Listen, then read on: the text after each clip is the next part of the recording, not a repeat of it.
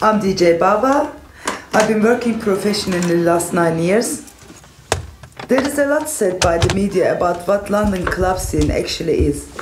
But I wanted to get the inside view from the DJs about what they think.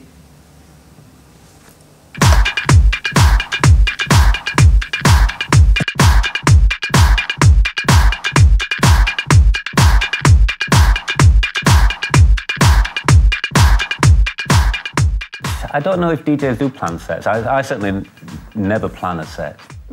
I don't really plan it. I like the live aspect of going out there. I've never once, ever done that, and I never will. I never plan any sets. I never plan. I don't really work sets out. I don't plan a specific set. I tend not to plan my sets. In fact, I never prepare my sets. I can't plan a set. I've heard about this. I've heard about people who plan sets. I don't often plan my sets. The only time I plan my sets is if I'm playing a really big event. Sometimes I do plan my sets if it's a really big gig. 3/4 plus of what I do isn't huge events. It's sort of clubs that range in capacity from sort of 800 to 1,500 people. And at those, I certainly wouldn't plan anything. I might know what I was going to do for the first couple of records, but no more than that. Once you've got the first 3 tracks in your head, and then the others, they'll just come. I like to know where I'm starting and then move on from there. So as long as I've got my first 5 tunes in order, I know it's going to be the right way. I'll work out beforehand a few records that I know fit well together so that they're going to be easy to play. I'm not really specific, but I have a general idea of what kind of music I'm going to play. I prepare my record bag so I know where everything is, so I don't get lost. You can really get to know the records that you have in your CD wallet or your box of records and know them inside out. I think that's the main thing. I make sure I take with me a vast selection of the possible records that I might want to play that I'm into at that time. I like to basically go to every set with a box of everything. So that when I go to a gig, I've got a reasonable amount of every kind of music in my record collection. It's basically knowing what music you've got. Just before I leave the house, an hour before I leave, I'll put myself in my room and just remind myself of my new favourite tunes and just kind of check out what the kind of vibe I want to play on. Once you decide that, you've seen what the party's like, who's playing before you. What I do have is whenever I go out, I have the records I do want to play. I don't always play those because I think if you're the kind of DJ who plays only ever what you want to play, then you might not always completely rock the club.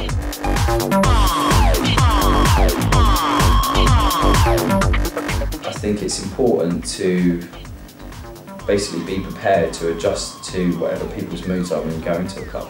The best DJ sets is when you feel part of the group. So it's not like you're dictating, it's almost like you're following. If they're reacting to a certain kind of music, you're following what they're doing, essentially, because they're telling you that they like that. So you go, you like that, I'll give you some more of that.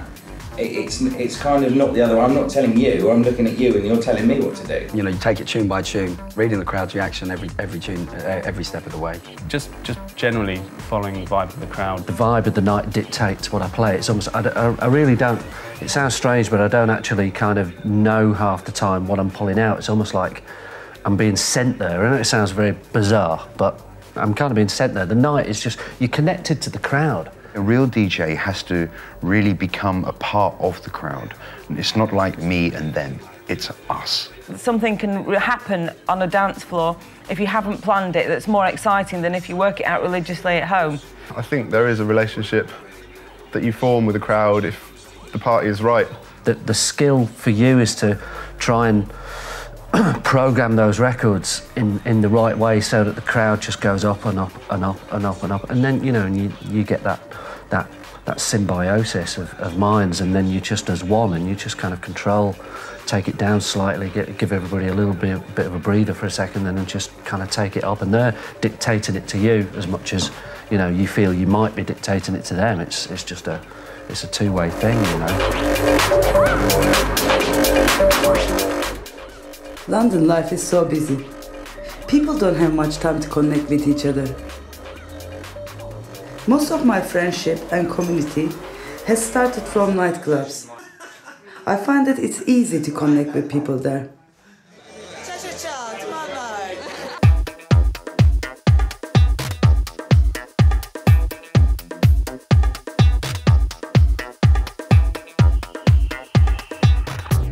Dance music has this interesting, I guess, lack of acceptance by the older generation because of this, you know, the criminal justice bill in '94 and this idea of repetitive beats, and it's obviously all drug-induced.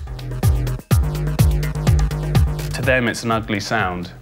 The electronic sound is totally alien. So from that starting point, because they don't like the music, they think there must be something wrong with the people. It really breaks with the tradition of a traditional song that has a verse, a bridge, and a chorus. In dance music, it's just more like a vibe thing, and you just have 7-8 minutes of music. So that is rebellious in its own way from a musical point of view. But the people that are associated with dance music, they definitely have that certain rebellious element in this. The scene is obviously a non-conformist. Dance music was a youth movement. In 1990, between 1993 and 2000, it was a youth movement like it hasn't been seen in this country since God knows when, since the early 70s. It was something that the adults had absolutely no idea about. Yeah, people's perception outside of clubbing or dancing or whatever, they do get a distorted view of it.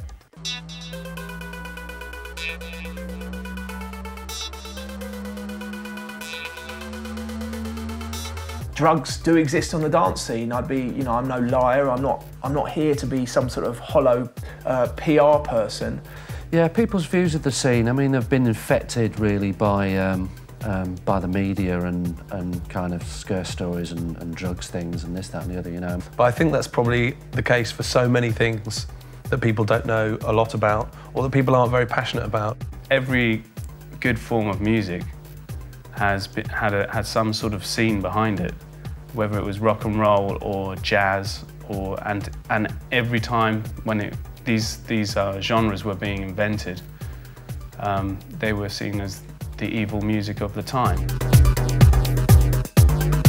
What the media often don't get is if you go to anywhere where there's loads of sort of 18 to 30-year-olds, there's drugs. If you go to a pub that has nothing to do with dance music, there are drugs. If you go to a concert which has got absolutely nothing to do with dance music but still appeals to that same demographic, there's an equal amount of drugs. People taking things to get off their heads has been going on for thousands of years, so dance music in that sense is nothing new. People have always gotten out of their heads, and you know, in some cultures alcohol is frowned upon and yet it's legal here, so I think there's a very strange moralistic duplicity in this country.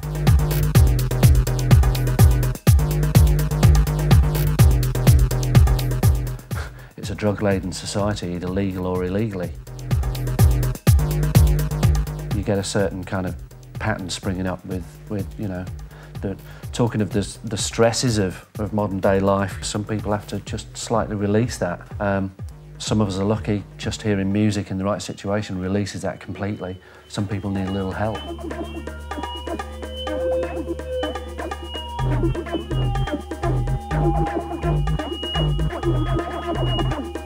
It doesn't have to be a life of excess. It can be purely about the fun of going out and dancing and hearing good music and being out with your friends. Never hang up your dancing shoes, because the norm is to hang up your dancing shoes, have a family, settle down and get a normal job. And that's, of course, something that DJs you always hear all the time. The norm should be that you never give up your dancing shoes and that you always have, you know, that little bit of release. As my sister and I always say, you have to have a bit of release in life. It keeps you young.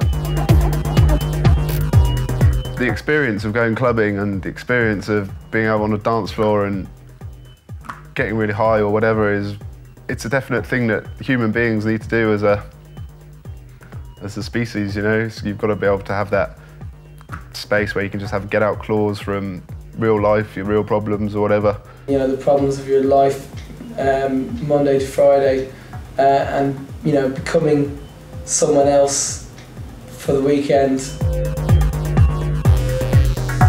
It's a release, you know, and what we are trying to stimulate and trying to act as a catalyst to kind of, you know, give people the opportunity to have a couple of hours out of their 140 whatever hour week, and you know, to let go and have some fun. In certain ways, we are all rats in a run. So if we're given certain kind of stimuli, we're going to go a certain way, you know. If you give us too stressful a society, then we're going to kind of, you know, freak out a bit. So it's about just getting balance, really, in everything. Balance is the thing for me. It's very hard to achieve, though.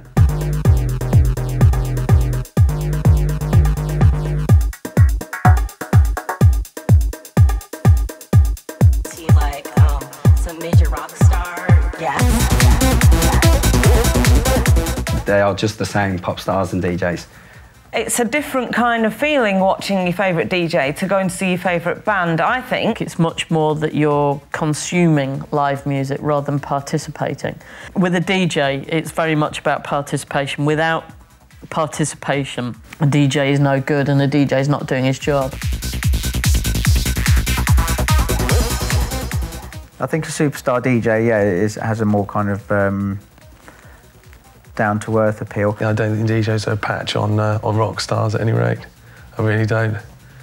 It's a lot more subdued, a lot more, I don't know, a lot more prim, proper, middle class, I suppose. The whole pop star thing, the whole kind of fame and acclaim, I don't rate it. I mean, I saw it the other day. I was waiting for a bus outside the Royal Garden Hotel, and there was some big R&B star who was on their way to the Brits, and there was hundreds of girls screaming and going absolutely mental when he came out of the doors. It was quite mad to see. It's not about being famous, or a lot of it's not about being famous or being a rock star. It's about loving the music and going out there and wanting to do it. I don't put being a DJ and being a pop star in the same category. My friends who don't understand about the scene, they just view a DJ as someone who's playing in a place, playing records, and you know, no one actually knows who he is in the corner. He's just some guy with his head down DJing. DJing is still very much an underground thing. It's an underground cultural thing. You know, if you're into dance music, you know it and you get it. But I mean, if I spoke to anyone in my parents' generation, I don't think they'd really get it. You know, but they know what a pop star is.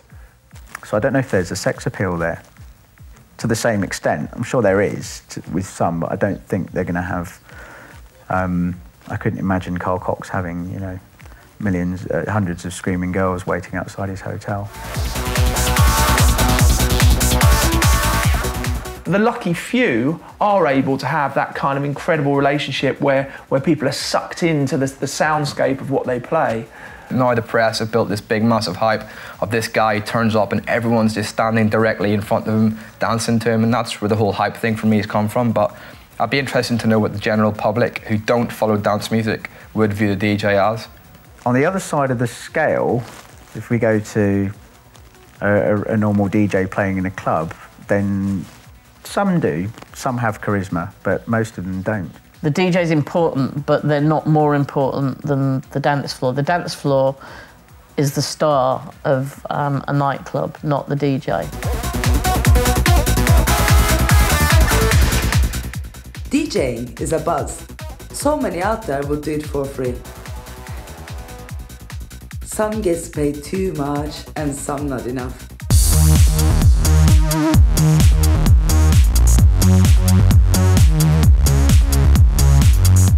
Oh, for no money? I would always play for no money. I mean, I get a buzz from entertaining people, and it is about entertaining people. I think it would only come into money, seriously, if it was to, you know, you have to give up your job for the day. I'd rather play than not play, even if it was for nothing, even if it cost me. Yeah, for sure. There's times I go out and I play for no money or a lot less than my normal fee would be, because I know the crowd, I know the people who are putting the party on, I know it's going to be a good party, I know it's going to be fun, and I know they're really going to get into my music.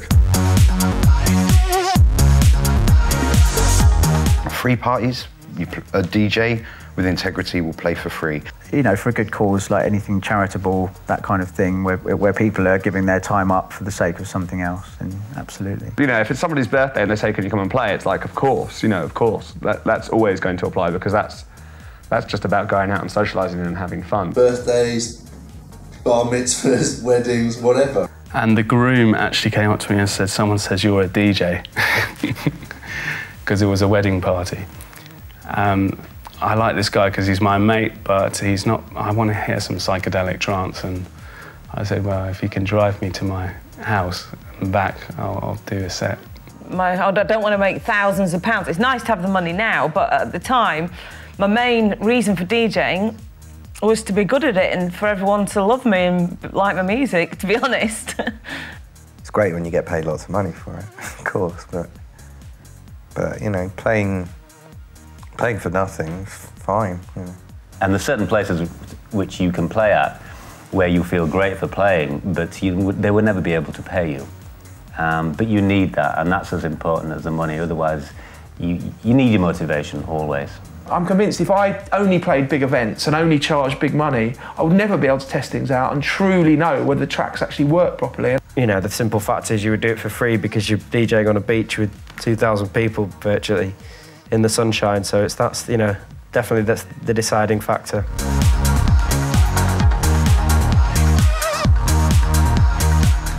Some of the best gigs you do are your unpaid gigs. Definitely, even though I'm really fortunate to be able to be paid money to do it. I regularly agree to play for not very much money. My agent doesn't really like me doing that. I do that anytime. Don't tell anyone though. I don't really mind, man, you know. It sounds a bit hippie-ish to say that, but I'm kind of, you know, it's you know, money isn't everything, man. Simple as that. I really think if there weren't any nightclubs in London, people would go mad.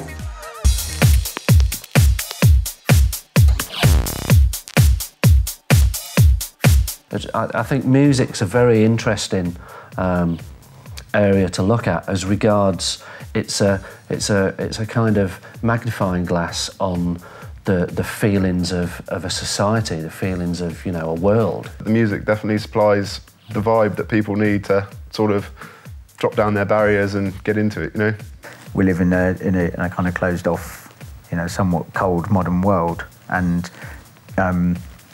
going out dancing in clubs is kind of like an antidote for that, definitely. Humans are social mammals, and increasingly we're encouraged not to be social and to kind of be fearful of one another. And certainly clubbing is the last opportunity to kind of throw that notion into the dustbin.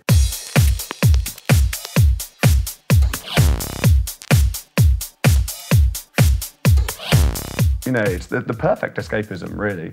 It's a chance to get away from, you know, for those 8 hours or whatever that you're in a club, everything else outside of the club does not exist. You know, it doesn't matter.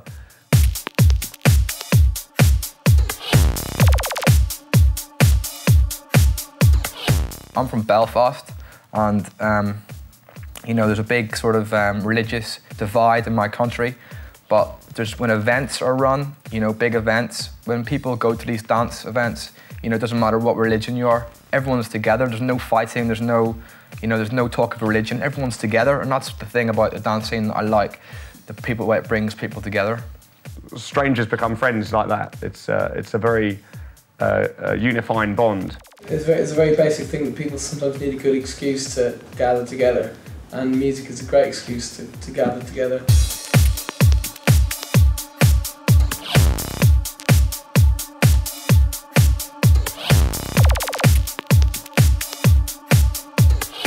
It's like anything, if there's enough people in a dance floor feeling good at one time, you know, might change your mindset when you go home, might make you think about something differently the next day if you've had a great experience with other people. If something grabs their attention all at the same time, there's an energy which emanates from that group of people, and that's what you feed off when you're DJing. Equally, if you're DJing and it's not going very well, you get a kind of negative energy that makes you feel like shit. It's kicking the shit out of a club with you know, 400 people going completely mental to whatever you're playing, and you know, you'd have to be some kind of weirdly antisocial psychopath to not find that a thrilling experience. In my opinion, personally, I believe that those moments are very much drug-induced, generally. You have to realise that, you know, the world that a DJ inhabits is a twilight world, is a weekend world where 90% of the people that you're coming into contact with are of an altered state of mind, and really it's nothing that's going to stop wars or, you know, save the planet.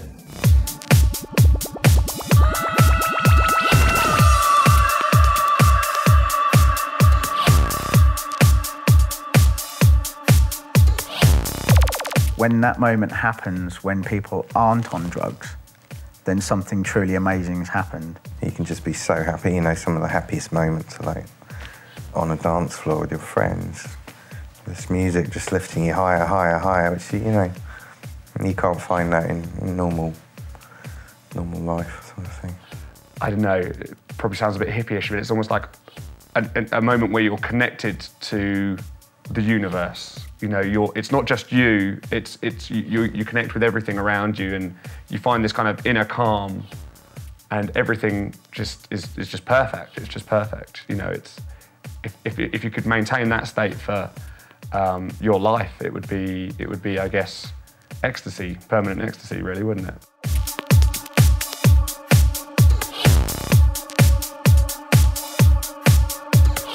You know, a good night out can make you look at life differently.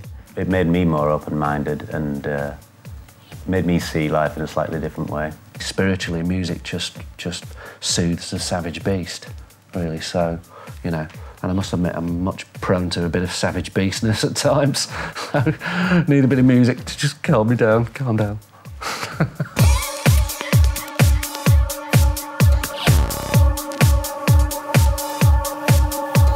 The magic that people receive on a dance floor can change their lives overnight, and once their lives are changed, continual experience and continual information that creates experience will give them wisdom that they can then use some way in their personal, private or business lives, for sure. Without the dance music, you know, your heart is growing older quicker. You need to release and have fun and dance. Yeah, it's very, very important in all life. Dance music definitely spreads the love.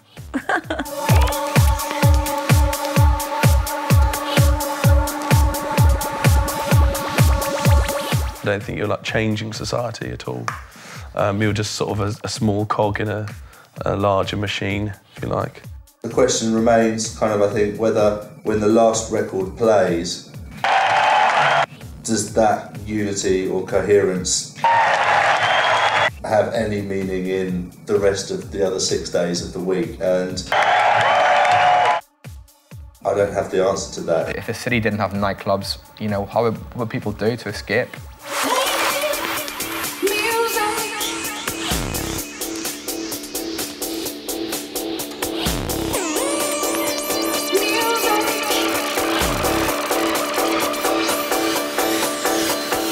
You can't plan it, it just happens. This is, I don't know, it's difficult to explain. It's just, you just... I can't... I think, I don't know. Well, it's just... It's just, you know... You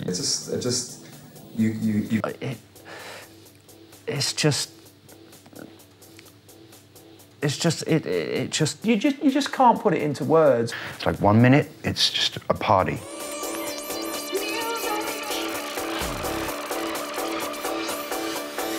And then the next minute, boom.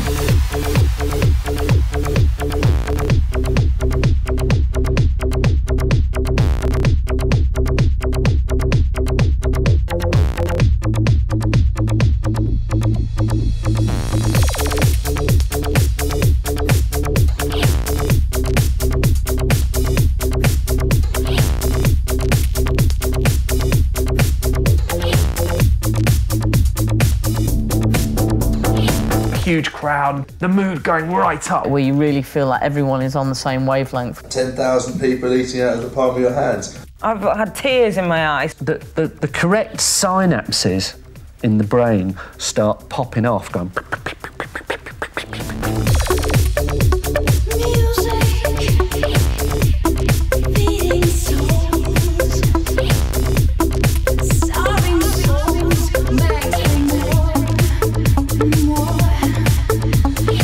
Involves establishing a groove, getting people into having a good time, getting people to have fun for fun's sake.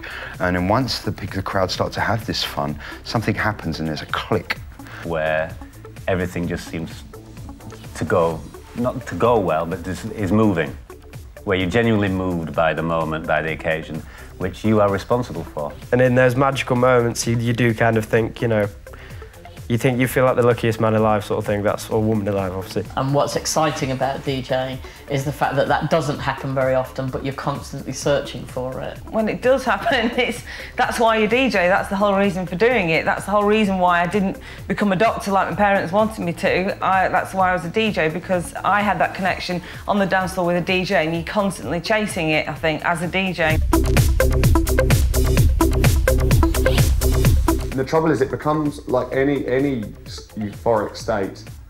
You find yourself chasing it. The feeling is just of pure euphoria. I just have smiling. I'm just, you know, obviously happy that I'm got the opportunity to actually play to these people, and the fact that they're loving it and I'm loving it. It's like I just imagining it to scoring a goal in a FA Cup final. If you're a footballer, your aim is to score a goal, okay? So if you're a footballer, you want to get the ball in the back of the net and it's all yay.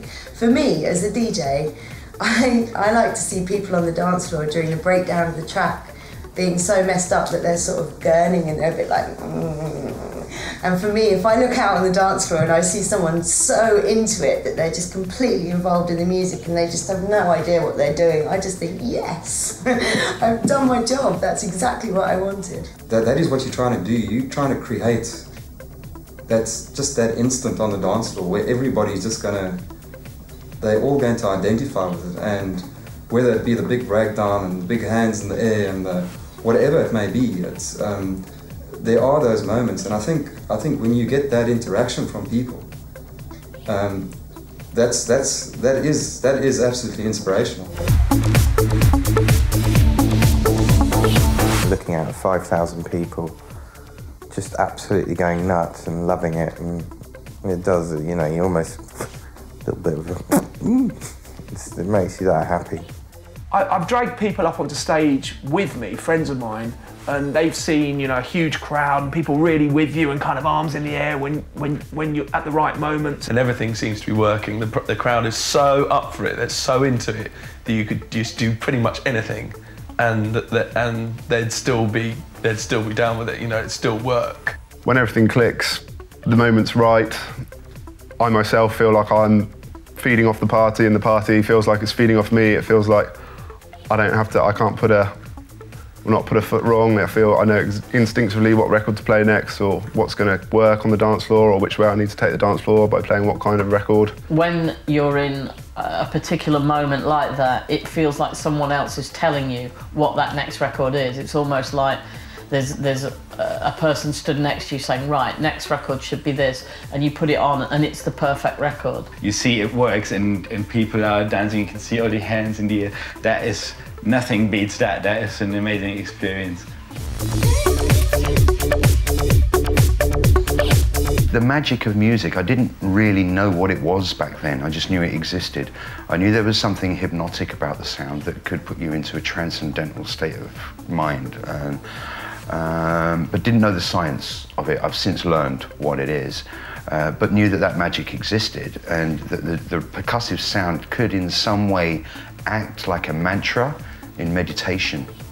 Yeah, when you get those moments, they're incredible, because it does feel like everybody knows exactly what you're thinking, and you have a special connection between people. That's the magic of dance music. The percussive sound and percussive light at certain speeds will alter the brainwaves.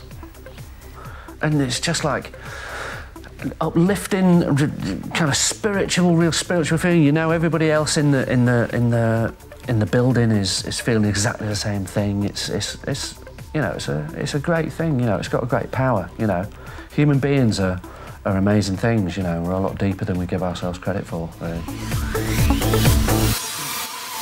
When the DJ plays tight, I'll become the light.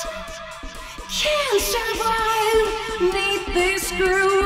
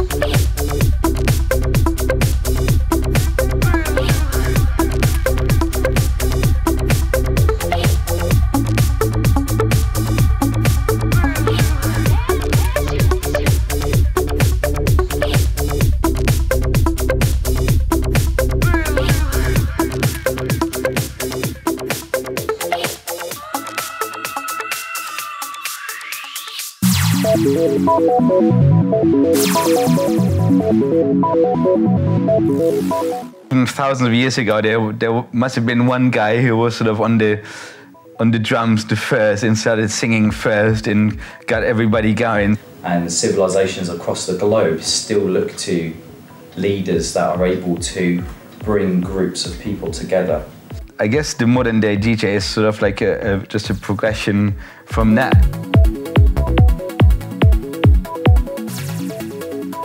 DJs are definitely the new shamans, and in fact there's a Mr. C was in a band called The Shaman. I used to be in a band called The Shaman, and the name comes from a word called shaman. Now the shaman will go into this magical world of the other, gain ideas and bring those ideas back into the community in the form of dance. The shamans used to chew bark that sent them a bit doolally, and you know, there might be some hallucinogenic or some mind-altering state in whatever they did, I believe anyway, and I think it's a combination of repetitive beats, a trance, a large amount of people in the same room, and someone kind of telling you what to do. You know, it alters people's minds.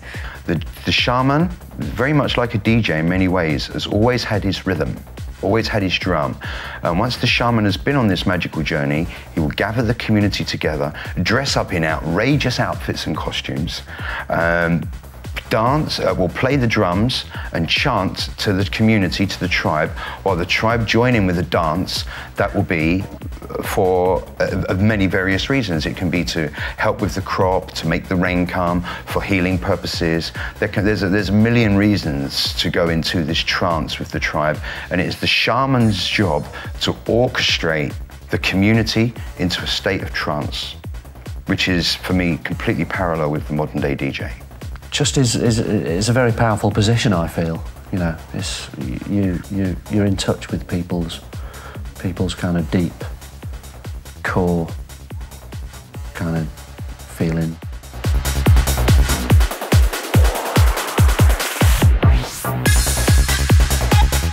I do think that DJs, to some extent, are the Pied Pipers of like the new millennium. I mean, they do sort of play their tune and everyone follows. DJs are able to connect with people on a spiritual level, certainly different to other people, because they are maybe intuitive to what people want, and they kind of can understand a communal sense of beat and pattern, and can kind of enhance a group or collective energy. I think if you claim that every DJ was some kind of shaman, that you'd kind of be laughed out of town, really. I don't think DJs are like Shermans at all. Some DJs are definitely artists, and some DJs are definitely shamans, and some DJs could definitely be considered, you know, all of those things. But I think the majority are not. I think the majority are craftsmen.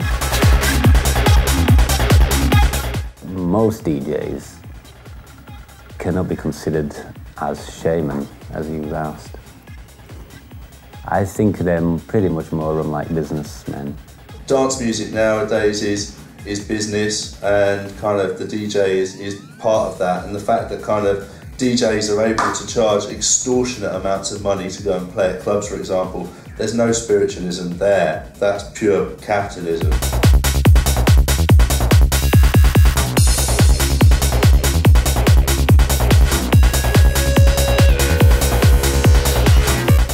I know a lot of people are very passionate about music, and especially dance music, and some people, you know, go to a nightclub with the feeling that it's a church and, you know, music's their religion and things like that, which is fine, but I don't believe that's not necessarily the way for me. Clubbing and going out dancing is like, I said this a while ago, it's the new religion, isn't it? People don't go to church so much nowadays. But every weekend, people religiously go clubbing or they go to parties. I know spiritual sounds quite serious to say it like that, but there is an underlying, deeper reason why people do these things. You know, why people go out into the club environment and listen to the type of music that is dance music on a regular basis. And, you know, essentially, it all can become quite primitive, really. It's quite instinctive, the desire to kind of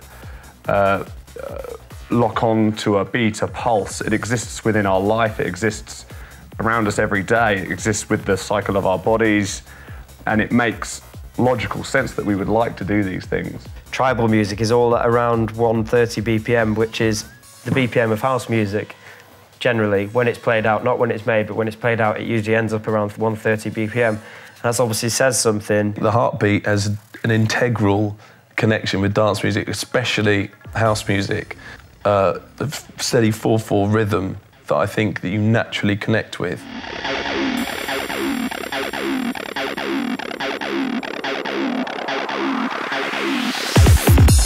In the trance scene and the dance scene, it's very, everyone follows the music so intensely. They know what the next tune's coming in before it's even played. Whereas in the side trance scene, it's not about who's playing or what the tune is. It's about the groove, it's about the rhythm, it's about how they're feeling at that point in time.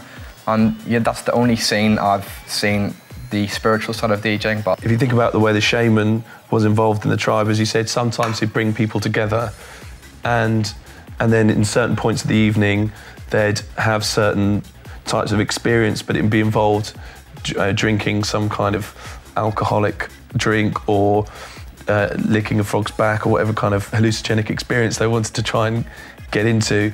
And then they'd have drums and things like that. And I think maybe that is like the small sliver. DJ is like a small slice of that whole world. A good DJ and an up for it willing crowd, and possibly the right additional substances, whether they be alcohol or pills or potions or what have you, all go into the mix, I think, to sort of create the same sort of, you know, this bonding experience, definitely. Yeah, I think there are some DJs that have a profound effect on people, and that's quite amazing that they can do that just by playing records.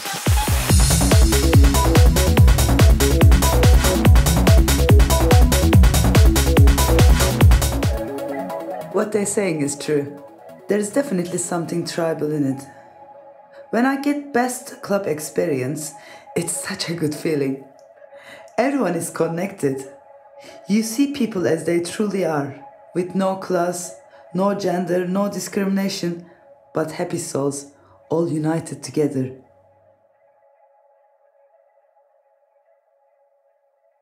It's just so uncomplicated.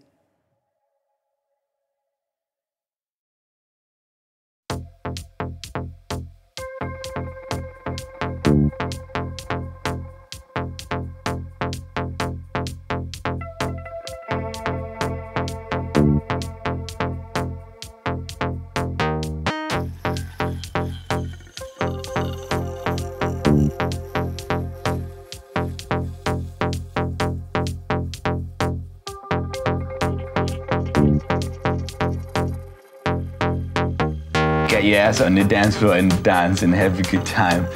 Let all your inhibitions go and just have a good time, and that's what it's all about.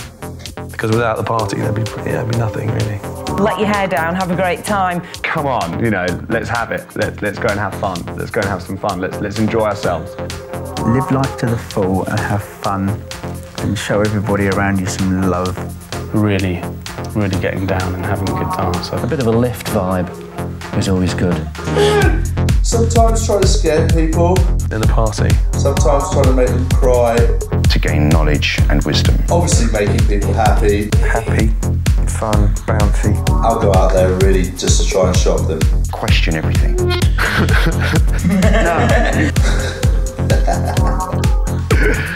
They go away smiling. Here, we're all together, and let's all go nuts. Let's go nuts. Let's go nuts. I listen to it.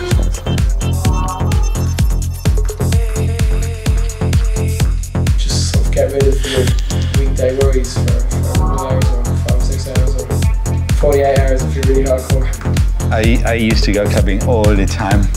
Every Friday, every Saturday, sometimes even more often. Clubbing was, you know, was and still is my first love. I've got the music in me. Yes! When I'm on the dance floor, More uplifting rather than kind of darker and depressing. An element of slightly tongue-in-cheek, there being an element of fun in a party, I think.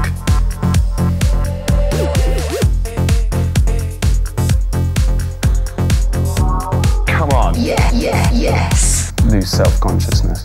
Dance. You see, you didn't think you danced to that, but you did. Party. For me, you've hit the nail on the head. And have a good time. To have fun. Boom. Fun. Boom. Fun.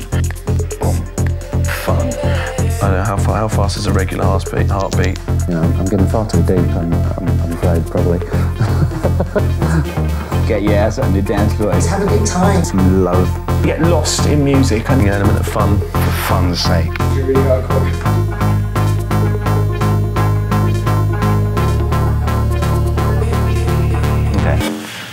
the feeling, the buzz is sensational, and It's amazing.